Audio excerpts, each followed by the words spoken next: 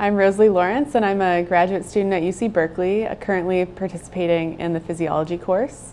And I come from an experimental biology background, but have been really excited while I've been here to get really exposed to thinking about how to take advantage of quantitative tools, and particularly quantitative modeling, to think about my science. And one really cool experience that I've had since being here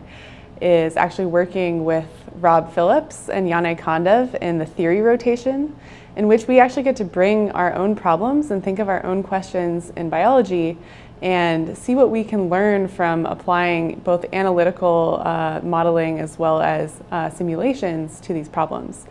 At home, I actually work on a signaling pathway called the mTORC1 pathway, which is actually a master regulator of cell growth in mammalian cells. And this is a kinase complex that's actually recruited to the surface of lysosomes,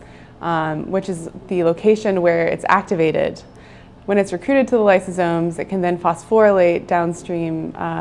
substrates which activate pro-growth pathways. So I, in my own research, have been really curious and interested in how this pathway is regulated. And in my rotation with Rob and Janne, I've been able to actually test some key assumptions that the field has made about how this pathway is regulated, specifically whether the fact that this kinase is actually constrained to a two-dimensional surface on the lysosome affects its signaling output. So I actually got to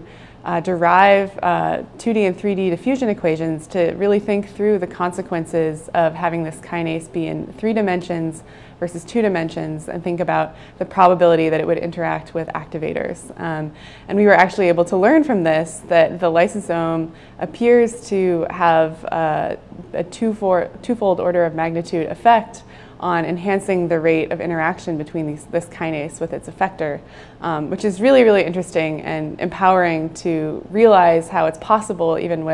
without a whole lot of math background, once you're exposed with the right collaborators and the right environment, to really get a handle on thinking about a question that's fascinated me for a long time, and I've never had these tools to think about it with. So overall, it's been really amazing, and getting to interact with Rob and Janne, as well as the TAs and the other students, has been an incredible experience.